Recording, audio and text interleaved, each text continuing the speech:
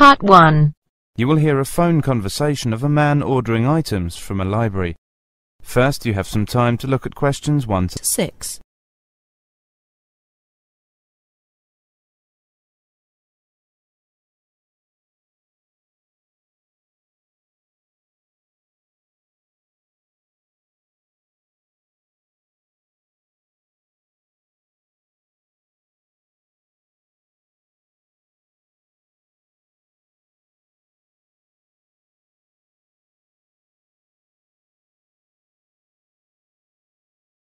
Good morning, City Central Library. May I help you? Yes, I want to order some books and copies of articles, please. You can send them to me through the post or courier, can't you? Yes, certainly. I'll just get the form and take down some details. First, your name, please, sir. Lester Mackey. That's M-A-C-K-I-E. Mackey, Lester. And your membership number? That's M9301274. M930... 1274. Thank you. Now your address, please. That's the address you want us to send the items to. It's 17 Westmead Road, Annandale. And could I have your phone number and your fax number, please? Yes, the fax number is 863 5923. 863-5923. That's correct. The daytime phone number is 02579 6363, and after 5 p.m. it's 579 1857. Now, may I ask why you'll be needing the books? I'm sorry about this, but we have to have this information whenever we send books out from a telephone request. No problem. I'm preparing a short article for the Environment Watch section of the local newspaper. We're quite concerned about the problems we're facing here now, especially since we've been getting so many tourists in the district. Oh, I know. I'm so glad someone's doing something about publicising the problem. Now, how long can I keep the books for? Well, as you know, our normal loan period is 3 weeks with a 2-week extension over the phone. However, in cases where we send books out by post, we allow a longer initial loan period to allow for the delivery time. So you may have the books for 6 weeks from the date of postage. But I'm afraid the 2-week extension won't apply then. However, you would be able to renew them by bringing them in for stamping, provided no one else has a reserve on them. I should think the normal period would be enough. Now, how do you prefer the postage and photocopy fees to be paid? We accept both cash and credit card, but it will be such a small sum it might be more convenient to send us a money order. Would it be all right if I left it until I come in next time and just pay cash then? Of course, there's no problem with that at all. Before you hear the rest of the conversation, you have some time to look at questions 7 to 10.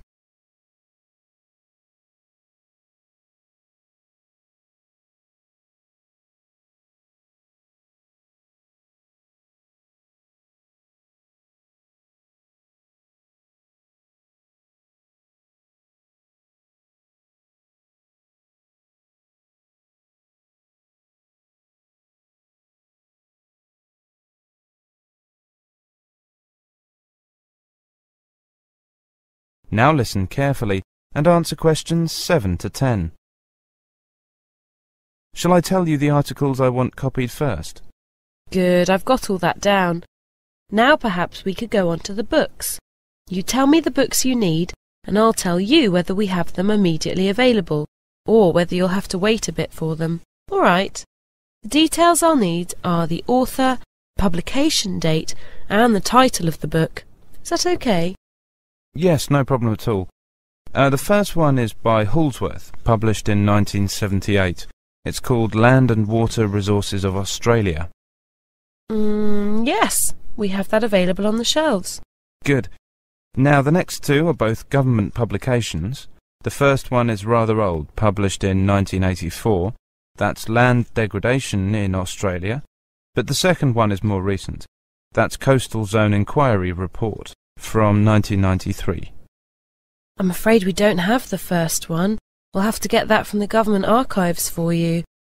But the second one, the later one, has just come in, so I'll put that aside for you. Wonderful. Now, there are 3 more. 2 rather old books, but they're standard works, so you probably have them. Environmental Law by Fisher, and Environmental Chemistry by Rasewell. They were both published in 1980. Yes, we do have both those texts. Environmental Law should be on the shelf, but Environmental Chemistry is out on loan at the moment. I'll put that on reserve for you. Right. And the last one is The Environment Impact of Travel and Tourism by M. Burns and Associates, 1989. Burns, No, I'm sorry, we don't have that. I'll have to use the interlibrary loan service and get it in for you. Oh, how long is that likely to take? Well, it really depends where we can get it. If it's available locally, it shouldn't take more than a few days. But if we have to send overseas for it, it could be rather a while. We'll do our best to hurry it up. That is the end of part 1. You now have half a minute to check your answers.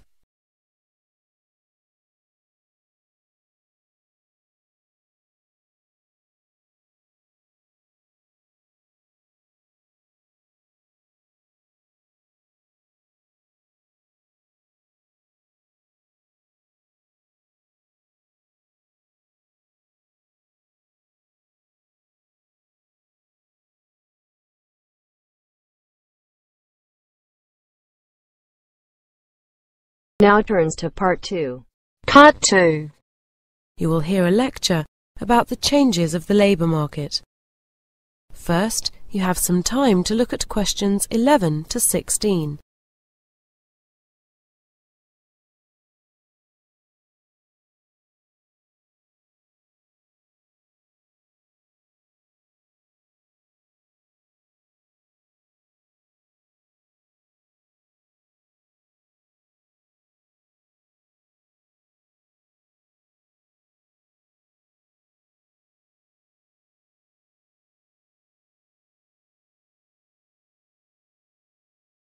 Now listen carefully and answer questions 11 to 16. Hello. This afternoon I'm going to begin by outlining some of the main changes that have occurred in the labor market and in working practices over the last 20 years. One of the most significant changes has been the vast move, especially in industrialized countries, from manufacturing to service industries. Although this has freed many people from heavy and repetitive work in factories, many people find their work in service industries equally boring and just as badly paid. Another important change has been that people no longer expect to spend most of their working lives with the same company or organization. As a result, people set themselves objectives which they work towards, and they use the various jobs they do and the different companies they work for as steps towards these objectives. For individual workers, I think this has helped them become more independent and given them more control over their lives. In most companies, the management team has become less hierarchical. This is often called downsizing or delayering. In other words, there are fewer managers and fewer levels of management. As a result, there are not so many opportunities for promotion, and people often feel frustrated because they find themselves at the same level for many years without the chance to rise in the company. Competition from new products and from different parts of the world means that nowadays companies have to adapt very fast to changing markets, and this requires them to be very flexible. Increasingly, this means they don't employ workers directly, but employ other small specialist companies or individuals to do the job when they need them. This means they don't have the expense of employing workers when they don't need them. I believe that for workers who are subcontracted, there are various gains. They're often better paid for the work they do. They work in smaller, more human organizations, and they're able to organize their working lives in ways which suit them, instead of having to fit the routines of a large company. Of course, the biggest areas of change have come with the technological revolution. Workers now have the chance to go job hunting on the World Wide Web, so they have more opportunities to find better or more suitable jobs. Statistics show that generally people work much harder than in the past, with much longer hours. New technologies are largely responsible for this, especially mobile phones and beepers or pagers. These things force employees to stay in contact with their offices even in their free time and at weekends. I think this is a pity, as people need to be able to relax and have time for themselves. Another effect of technological change is that jobs evolve very rapidly, and workers have to be continually going to training courses in order to remain employable. As a university teacher, I can hardly complain about this. But it can place enormous strain on workers if they're obliged to retrain for jobs well into their late 50s when they're getting close to retirement. So I'm not sure if it's a good thing or a bad thing. Before you hear the rest of the lecture, you have some time to look at questions 17 to 20.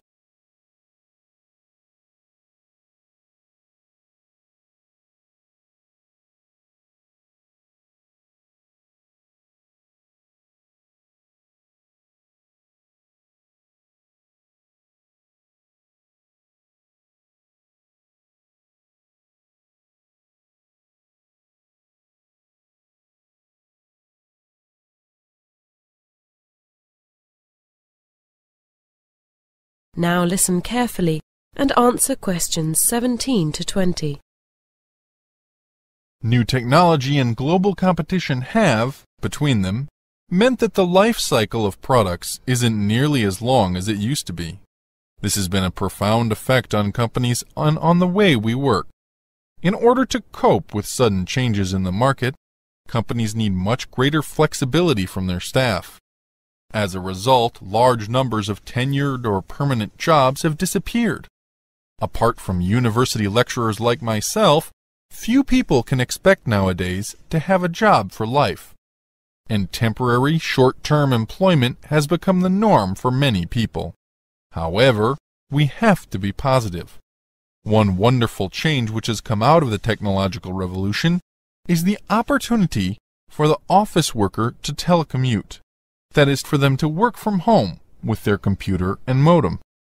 This enables them to organize their working lives around their families and cut out the long journeys to and from work, which are the bane of most office workers' lives. That is the end of part 2. You now have half a minute to check your answers.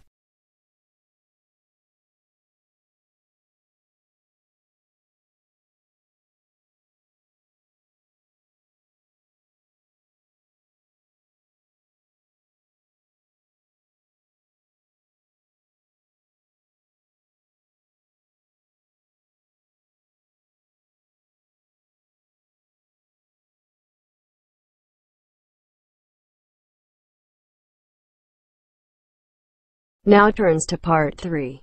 Part 3. You will hear a conversation. First, you have some time to look at questions 21 to 27.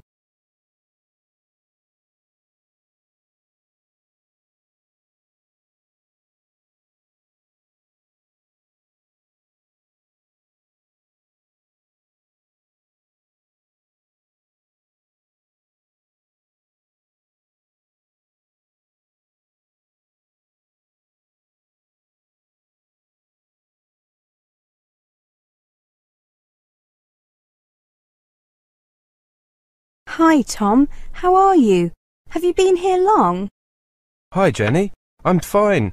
I arrived yesterday on Sunday. How about you? I got here last week on Wednesday. No, sorry, just a minute. What day is it today? Thursday, not Wednesday. Why did you come so early? We don't have to be here until tomorrow. Couldn't wait to be free from your parents, I bet. Very funny. I know I came a bit earlier than most people, but I wanted to move my things into my flat and take a look around the campus and the town. So, did you decide to take English literature in the end? No, I changed my mind and decided on European history instead. At school you said you were going to take geography, right? Yes, although I was also considering geology. Sounds the same to me. Well, I guess there are similarities, but they're not quite the same. What kind of information have you been given about your courses? Well, not much. I've got my timetable and a basic reading list. Yeah, me too. I've been given a list of books to start reading, I think there are 5 or 6 of them. Yeah, I've got a similar list. They're just books that provide the basics for the courses during the first year. So, what's your timetable like? I get Wednesday and Friday afternoons off, but the rest of the days are fairly full. Me too. Do your lectures and seminars start next week too? Yes, I think everyone's do. This week is just orientation, isn't it? That's what I gathered. My first class on Monday morning is, wait for it, modern British history. I'm looking forward to that. How about you? Human geography, also on Monday morning. It says here that the title of the first lecture is The Victorian Legacy. Sounds good. How about you? I've got global population distribution. Intriguing. Where are you living? I got a place in the halls of residence at Wish Lane Hall. Wish, as in make a wish. Funny name, eh? I'm at Bridge Road halls of residence. That's very close to the university campus, isn't it? My place is a bit further away. Can you walk, or do you need to take a bus? I can walk, but it takes about 30 minutes. There's a bus. I guess I'll walk if it's not a bad day, and take the bus if it's raining. I'll think of you when I'm taking the 5-minute walk from my hall to the lecture theatre. I'm sure you will. At least I've got somewhere to stay if I don't want to walk home. Cheeky. Is your hall near the main gate or the north gate?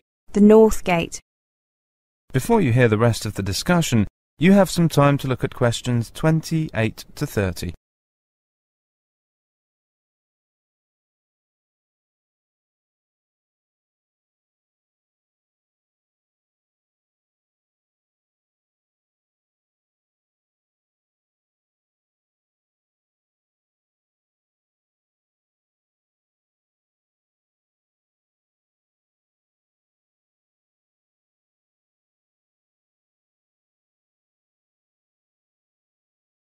Hey, I'm on my way to the shops. Coming?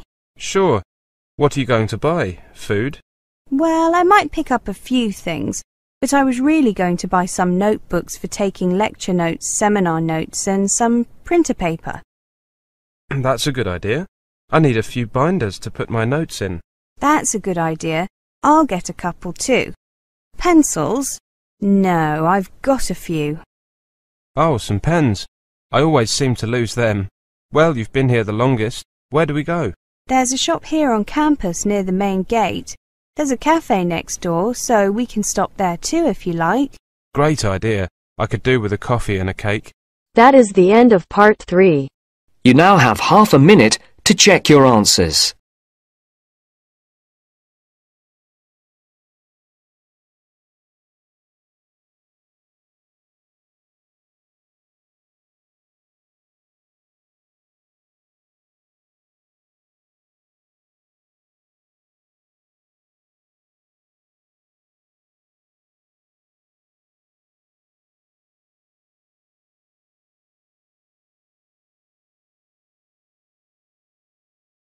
Now turns to part 4. Part 4. You will hear a woman giving a lecture to a group of business students on subject of motivation at work. First, you have some time to look at questions 31 to 40.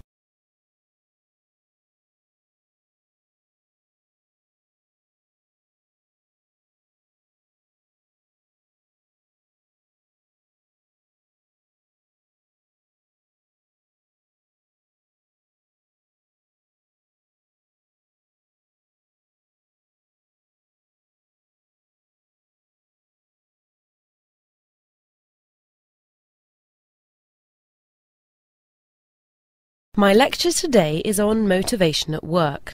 If managers are to improve the running of their organisation, it's important for them to understand what motivates the workforce, to know how to satisfy both the high flyers and those who have lower ambitions or ability.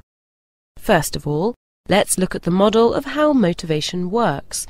You will see that every member of the workforce has needs or expectations, and these needs and expectations will affect each person's behaviour. For example, they will work harder if they know that they will be rewarded. That is, if they can achieve their goals of higher pay or promotion. The achievement of these goals will, in turn, lead to job satisfaction. This then feeds back into the worker's needs or expectations.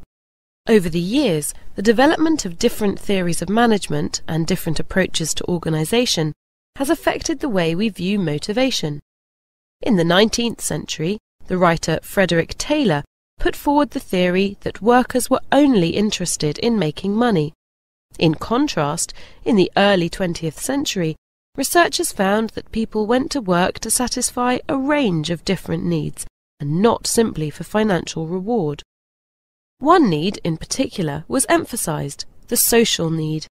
An early study done on a coal mining company, for instance, showed that people generally were happier and worked more productively if they were able to work in teams. One important 20th century theory of motivation was that put forward by Maslow in 1943. Maslow identified 5 important needs which he placed in a triangle. At the bottom of the triangle he put what he called basic needs, good pay and pleasant working conditions. Then above the basic needs he put security needs, safe working conditions and job security. His third need he called social needs, the need to have friends, at work and get on with the boss. Fourth were status needs, a job title and social recognition. Finally, at the top of the triangle, Maslow identified the need for advancement, to have a challenging job with opportunities for promotion. His theory isn't perfect, but it's a convenient framework for viewing the different needs and expectations of work that people have, and what's more, I believe it's still valid today. During an early 21st century survey of full-time employees, when asked what gave them job satisfaction, 72% said having an inspirational leader. 55% of those questioned found satisfaction in the challenging nature of their work, 50% by being paid well, and 40% said flexible working hours.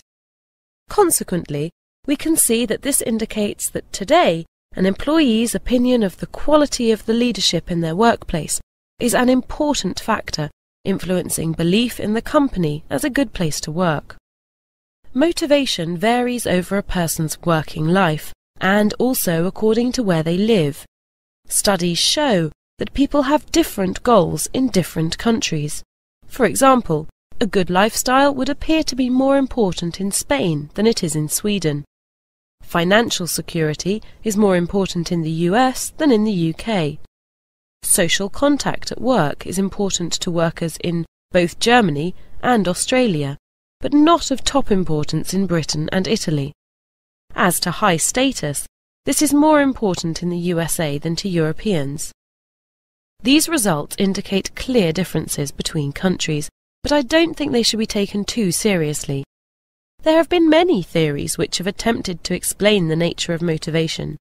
These theories are partially true, and by and large all help to explain the behaviour of certain people at certain times. However, none really provides all the answers. The best a company can do is to provide people with the right environment to be self-motivated. If they are self-motivated, they will perform well. That is the end of part 4. You now have half a minute to check your answers.